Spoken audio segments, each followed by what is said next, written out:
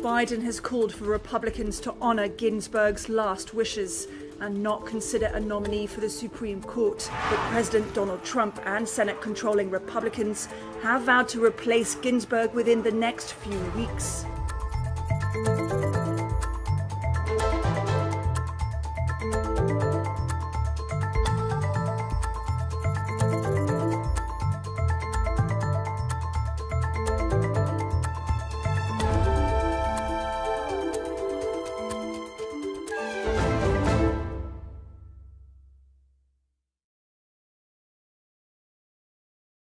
Good morning. I'm Bob Costa, national political reporter for The Washington Post. Joining us is a Republican member of the Senate Judiciary Committee, which is now front and center as Judge Amy Coney Barrett, President Trump's nominee for the Supreme Court, prepares for hearings this month. And he is the author of a new book on the court, One Vote Away: How a Single Supreme Court Seat Can Change History. Senator Ted Cruz of Texas, welcome back. Thanks, Bob. Good to be with you this morning. Thanks for being here. Senator, the president has now returned to the White House as he continues to battle the coronavirus. He told Americans to not be afraid of it and, quote, don't let it dominate your lives. Do you agree with his message and how he has described the threat of the virus? Well, look, I'm certainly grateful that the president appears to have recovered. He seems in good health. I spoke with him last night, called him shortly after he got to the White House just to ask how he was doing. And I will say I was glad he sounded strong. He sounded invigorated, and that was encouraging because obviously the reports a couple of days ago had suggested that his condition was more serious. In terms of not letting COVID dominate your life, I think optimism is always a good message. That doesn't mean you don't treat it seriously. That doesn't mean we don't take serious steps to defeat the virus. But I think one of the president's most important responsibilities, any president, is to stir the American spirit and encourage us that whatever the obstacle we face, whether it is an enemy, foreign or domestic, or whether it is, in this case, a virus, that we will overcome it. Senator, if the president's trying to stir the American spirit, as you say, he's also released these highly produced videos about his return to the White House. Do you see those videos as appropriate? Oh, I think it's fine. I mean, this is a political season. We're a month out from an election. I don't think it's surprising to see either side putting out what are in effect campaign ads, and you put a little soaring music behind it, and that's the nature of the beast. And candidates on both sides of the aisle running for office, that's what they do. Your colleague in the Senate from Texas, Senator John Cornyn, he said Monday that President Trump has, quote, let his guard down. He was talking to the Houston Chronicle editorial board. He said the president's rhetoric on the pandemic has created confusion. He's a fellow Texas Republican. Is he correct? You know, I wouldn't put it that way. I think the administration has done many excellent things with regard to fighting this virus, in many ways extraordinary. I think the most significant early decision made was halting airfare into and out of China. That was done with quite a bit of criticism, including Joe Biden calling it hysterical and xenophobic. That was a step I had urged the president to do. He did that January 31st. I chaired a hearing in the Senate where experts told us that decision saved lives. The president also made the decision to halt flights into and out of Europe. That also was roundly criticized at the time. I think that probably saved lives as well. I also think the administration did a good job marshaling resources on ventilators. The whole world watched in horror as we saw other countries, in particular Italy. Their socialized health care could not handle the surge in those who were sick, and there were patients being denied ventilators. And I spoke with the president multiple times. The administration leaned in, used the Defense Production Act, and we did not have shortages of ventilators. So I think all of those were good decisions. I also think the efforts expediting production of a vaccine, I'm hopeful, will produce a vaccine that is safe and effective. There were also aspects that the administration didn't do well, which in any crisis, that's going to be the case. The most notable example of that was early on the rollout of the test. The rollout of the test was not nearly as good as it should have been. Initially, when the tests were rolled out, the CDC tried to do it in-house, tried to do it entirely as a government operation, and the lab they were using to prepare the test had a contaminant in it. And so the first test they rolled out didn't work. I think the administration fairly quickly corrected that problem, and they gave the regulatory approvals for private labs to develop tests, things like the Mayo Clinic and the Cleveland Clinic and universities. And I think we've seen tests become much more widespread. So as you look at any crisis, there's going to be aspects that are done well, aspects that are not. But I think overall, the administration has taken remarkable steps. And as a country, we've all taken remarkable steps to fight the pandemic. Senator, another part of this crisis is economic.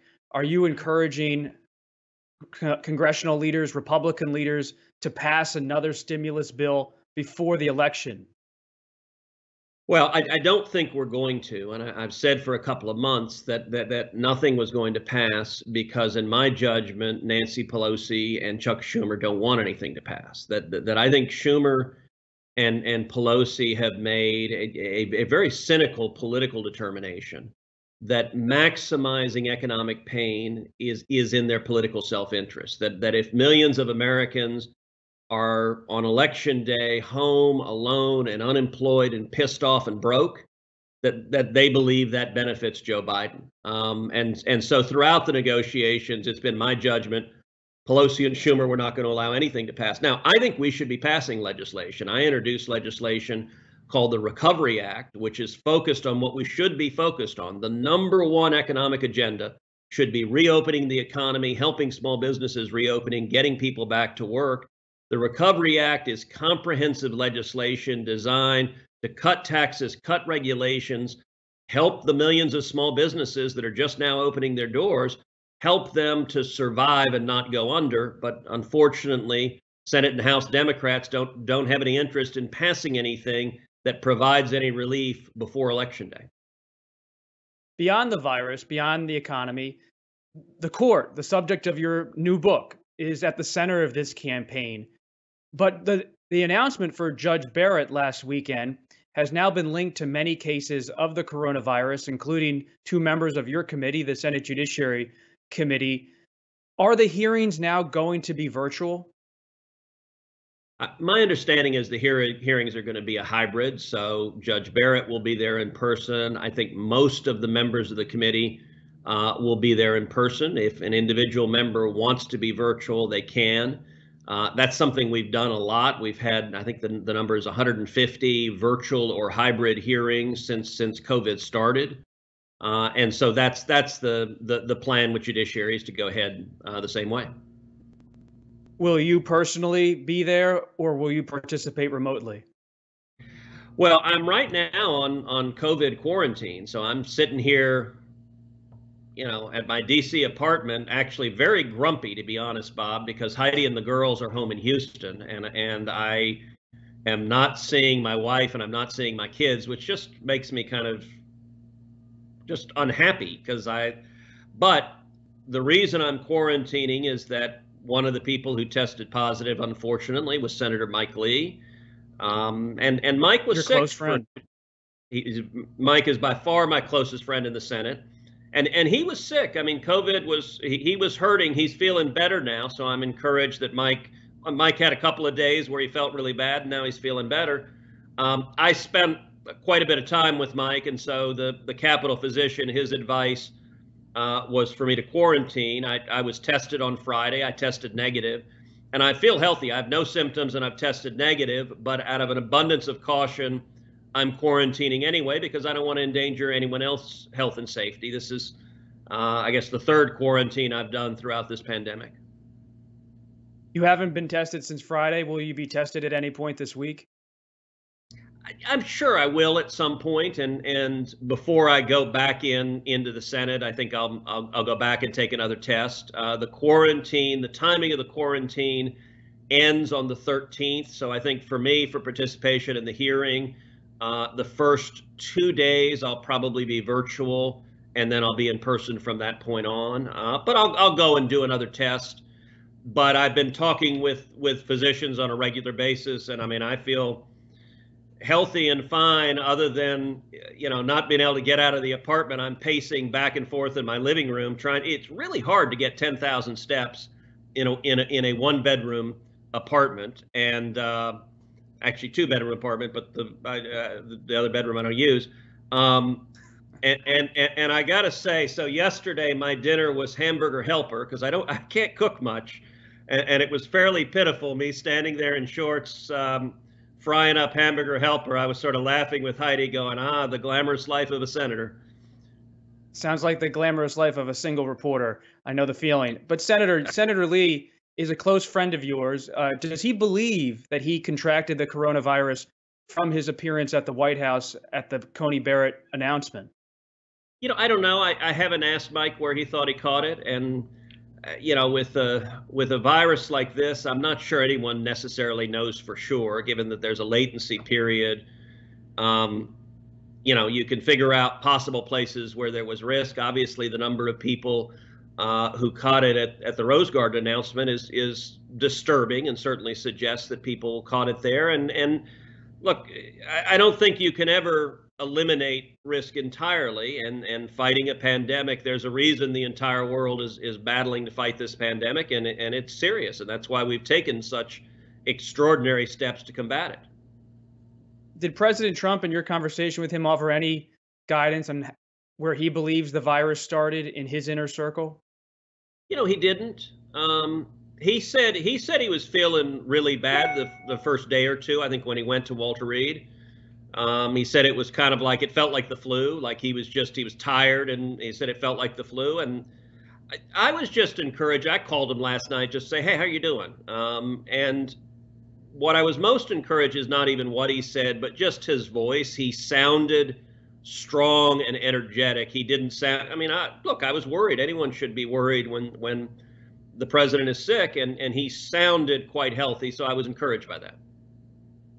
And one last point on Senator Lee. Do you believe he will participate in the Coney Barrett hearings because, as you said, he's feeling better? Yeah, I'm confident Mike will participate. I'm sure he'll follow the doctor's guidance. So I don't know if some or all of that participation will be virtual, but I don't think a team of horses could keep Mike away from the hearing. Should Chairman Graham have started these hearings sooner? Some of my sources on your committee say Senator Graham was trying to wait until the proper time to start these hearings in mid-October, but there's so many variables out there right now. I just wonder, as a reporter, are Republicans grumbling behind the scenes about waiting until mid-October to begin these hearings? Not really. We had a meeting of Judiciary Committee Republicans early on before the schedule was announced, and then Lindsey laid out to us what his plan was, and so he told us he was planning to start on the 12th. And several of us asked, so why delay? And what Lindsey said is he was trying to follow historical practice, and that was consistent with the timing of many past Supreme Court hearings, giving nearly 2 weeks between the announcement and the commencement of the hearing. And he wanted to do as much as possible consistent with and following the historical precedent.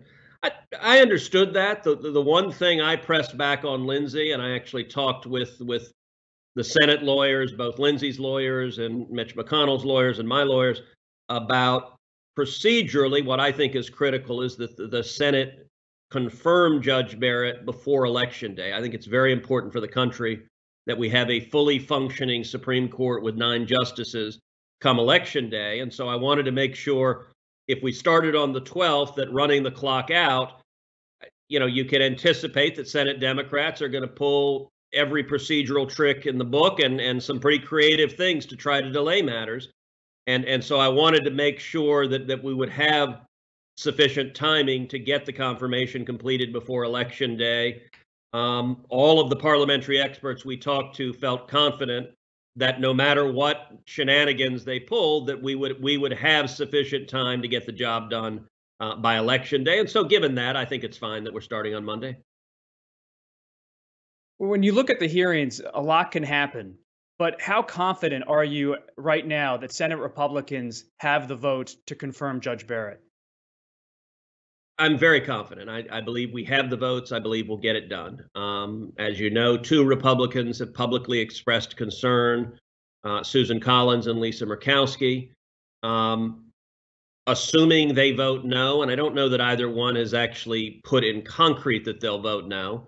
But even if they vote no, as I see it, we have a solid 51 votes right now. And from the conversations in the conference, I don't see that changing. I think people are enthusiastic. I think Judge Barrett is a very strong nominee. You know, I sat down with her, I guess, 2 weeks ago at the Capitol and met with her, and her academic credentials are impeccable. They're very strong. But what I was most impressed with was her demeanor. Her demeanor is very calm. It's very scholarly. It's very much a judicial temperament, and I think that will serve her well. I tried to prepare her for some of what I expect to be something of a circus, much like we saw. I heard you told her to be boring.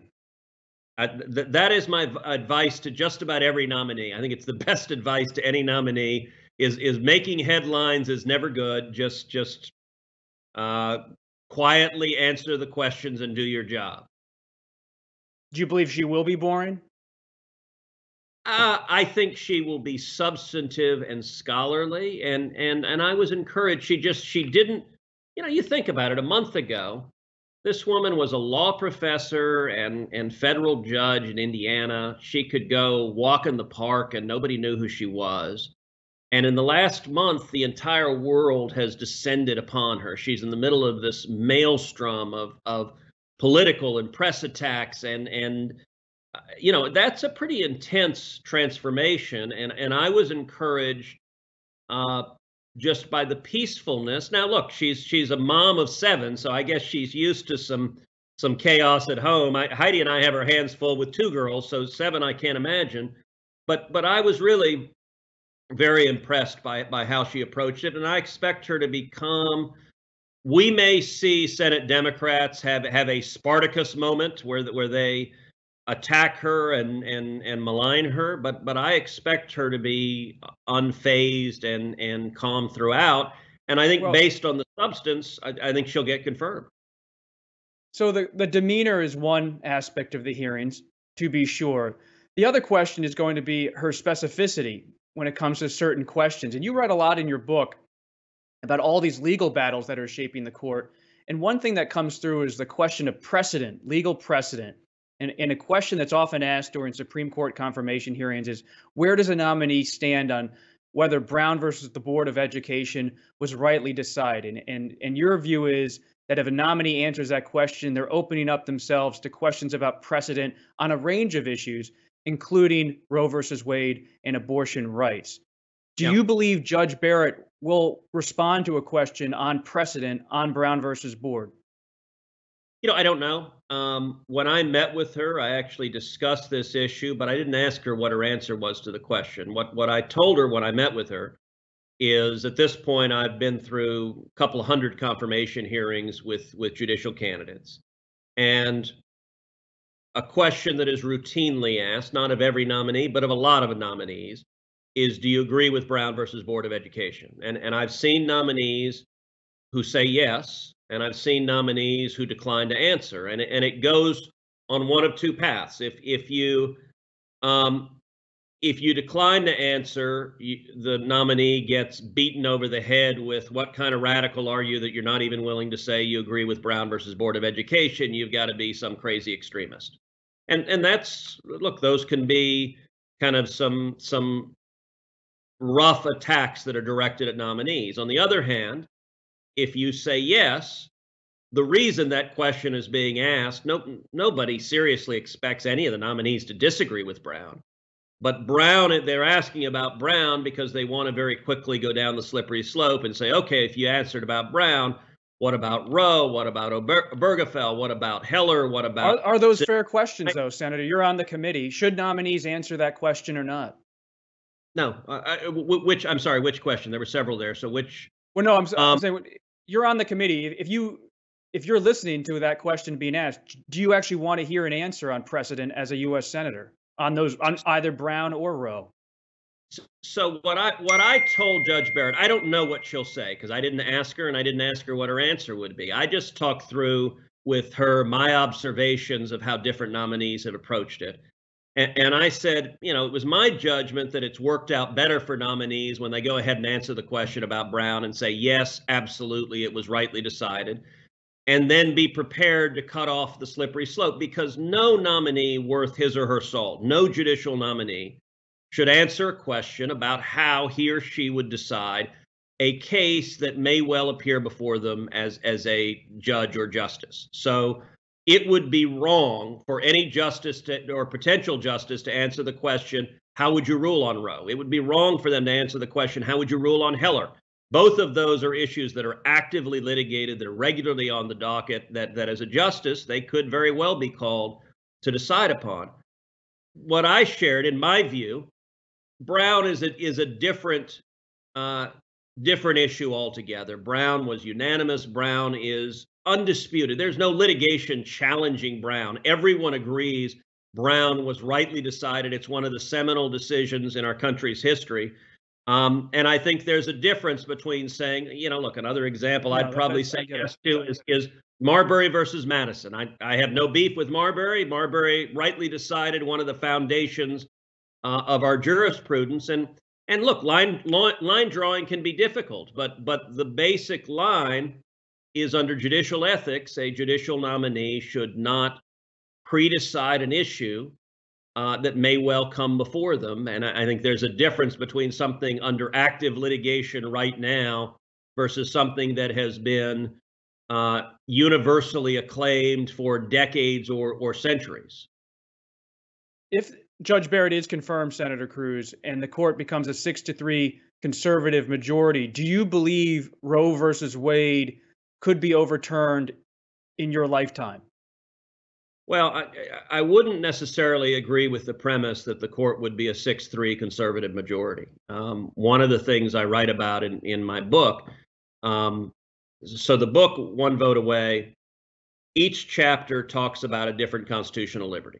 And it goes in depth, and what it does is tell war stories, tell stories about landmark cases at the U.S. Supreme Court that I helped litigate, and it tries to bring the reader behind the curtain, understand what's going on at the Supreme Court, who the justices are. But in the book, I talk quite a bit about, number one, John Roberts. I've known John for 25 years. I consider him a friend. John was a law clerk to Chief Justice William Rehnquist, as was I. John clerked before I did, but we've been friends. You dedicated the book to the former Chief Justice.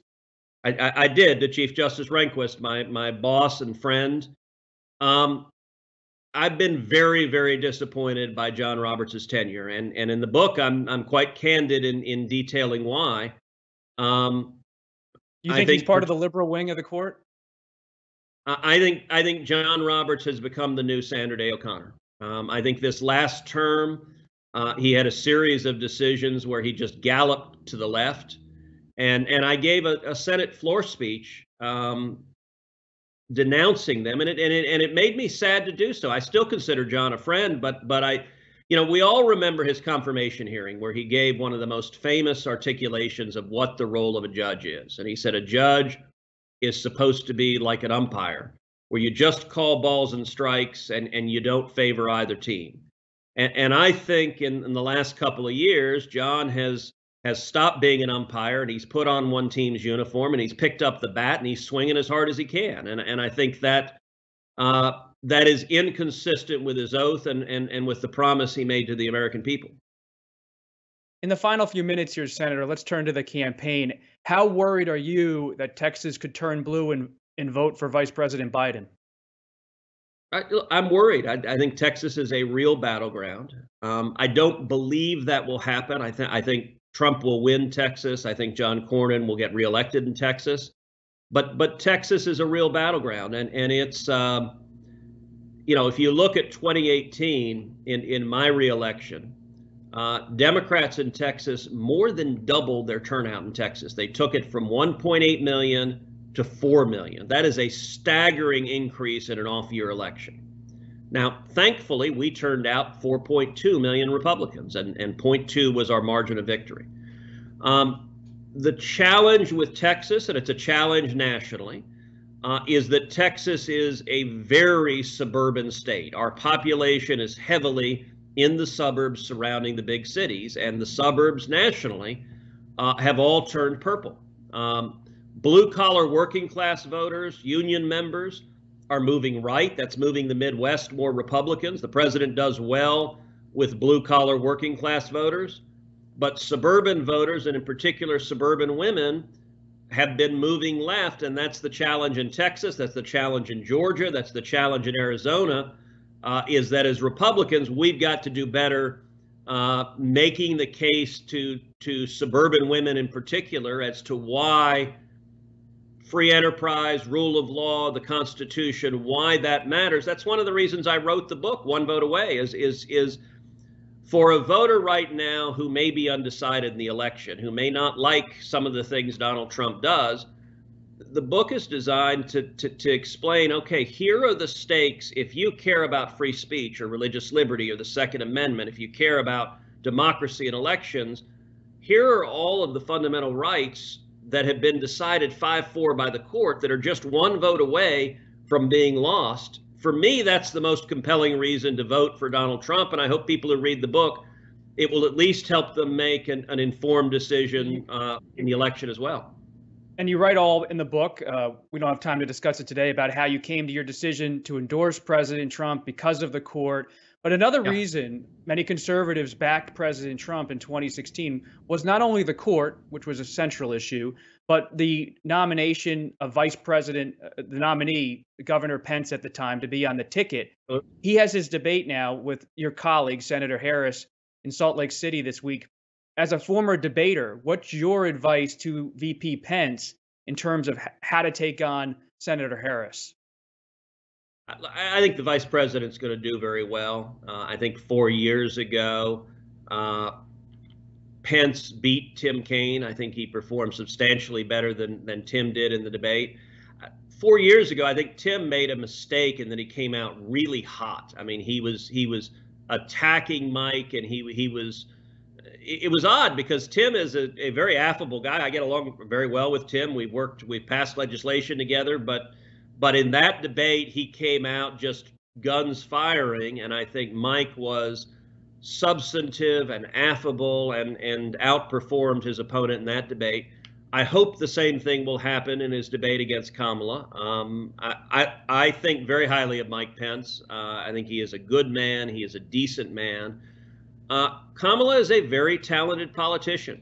She can be charming. I expect her to be aggressive. But probably not as obviously mean and hostile as Tim Kaine was, and that'll benefit her. But I think Pence will be calm and substantive, and what I hope he does, and this has been my advice to both Pence and Trump, is focus on issues and the substance and contrasting the competing visions for the country. I think if this election is a battle between the blessings of free enterprise and socialism and government control of the economy, I think we win. I think if it's a battle between the rule of law and the Constitution and Bill of Rights on one hand and anarchy and riots in the street, I think we win. I think the Democrats have made the decision they want this election to be a personality contest. They want it to be a referendum on whether or not you like Donald J. Trump. And I think they win that. I don't know if they do or not, but I'm confident if we focus on substance, we do win. And so that would be my advice, is to be to the vice president, is to be a happy warrior and focus on substance. Senator Cruz, last question here. When you visited Washington Post Live for an interview a few months ago, we talked about 2024. But after reading your book, I have to wonder whether you're actually interested in ever serving or being nominated to serve on the Supreme Court. It seems like every time the subject comes up, you bring up your friend, Senator Mike Lee. Is it fair to say you just don't have interest in being a Supreme Court nominee in your career? So that is fair to say, and it's one of the things I talk about at great length in the book, is with all three Supreme Court vacancies that have occurred under President Trump, he and I have had serious conversations about the vacancies, and starting with the first one, the Scalia vacancy, where in November of 2016, I spent 4.5 hours with the president and his team in Trump Tower, and the president leaned in pretty hard on the Scalia vacancy, asking if I would be interested in it. And I told him no. I said flat out, I don't want the job. And I detail in the book how that decision in particular, November 2016, I wrestled with, I agonized over. You know, I knew Justice Scalia pretty well. He was someone who I revered. I mean, he was truly a legend, and to even have it be a real possibility to succeed someone like Justice Scalia, it took your breath away. And I spent a couple of weeks really thinking about it, talking with my family about it, praying about it, and I came to a peace that I don't want the job. And so I had the conversation again when the second vacancy occurred. And I detail in the book this summer, I was visiting my in-laws out in California, and we were water skiing. And I was standing on the boat dock. I was wearing, swimsuits and flip-flops, and the president calls me on my cell phone and says, "Ted, I'm putting together a new Supreme Court list." And he said, "Is it okay if I include you on the list? Is it all right with you?" And I told him, "Mr. President, if it's helpful to have me on the list, sure, I'm happy to be on the list. If that's beneficial, great, you can put me on the list. But I don't want the job, and I wouldn't take it." And I was unequivocal each of the 3 times. And Bob, a lot of people find that a weird thing for me to say, given my background, given how much of my life I've spent litigating in front of the Supreme Court, why I wouldn't want to be a justice. And the reason, because I think you still want to be president of the United States. I think you may want to run in 2024. Well, and I want to be in the political fight. A justice stays out of political fights and policy fights. And if I were ever a judge, I would stay out of those fights. I don't want to stay out of those fights. I'll give you a great example. One of the chapters in the book is about school choice. I'm passionate about school choice. I think it is the civil rights issue of the next century. Now, I don't think it would be appropriate for the Supreme Court to mandate school choice, to order that we have school choice nationwide. As much as I care about it, it's not a judge's job to decide it. The right place to fight for school choice is in the elected legislatures, is in Congress, is in the state legislatures. Now, unfortunately, as I detail in the book, 4 justices have voted to strike down essentially every school choice program in America. The left wants to use the court to shut down school choice, which would destroy opportunity for struggling inner city kids. I think that's inappropriate, but I want to fight for school choice. And if I'm going to fight for school choice, the place to do it is the Senate. And actually, why I don't want to serve in the court is illustrated right now with the fight over confirming Judge Barrett. I am working to lead the fight in the Senate to get her confirmed, and this is not an easy fight. There's going to be a lot of incoming on the other side, and I think we need principled constitutional fighters in the Senate. I think it's a major battlefield, and so I'm very happy with the opportunity I have to fight on behalf of 29 million Texans. Senator Cruz, that's all the time we have. Appreciate you stopping by Washington Post Live. Thank you. Thank you, Bob. And let me encourage folks, the book is on Amazon. It's on Barnes & Noble. It's anywhere you get your books. We made #1 on Amazon. So even if you don't necessarily agree with me, I'd encourage you to check it out. And it may give you an insight into what's going on at the court, what the stakes are at the court, what the stakes are in the Barrett hearing, and what the stakes are in this upcoming election. We'll be keeping an eye on those hearings. Thanks again, Senator. Excellent. And stay with Washington Post Live today because there are some great events coming up, including 1 p.m. today. My colleague Eugene Scott, he'll be here to discuss America's digital transformation with Joanna Coles and Scott Galloway. At 3 p.m., Jim Clapper, the former director of national intelligence, will be with David Ignatius for a voting disinformation program. So 1 p.m. Eastern, 3 p.m. Eastern today, 2 terrific events for Washington Post Live. Make sure to tune into them. But for now, thanks very much for joining this conversation and stopping by this morning.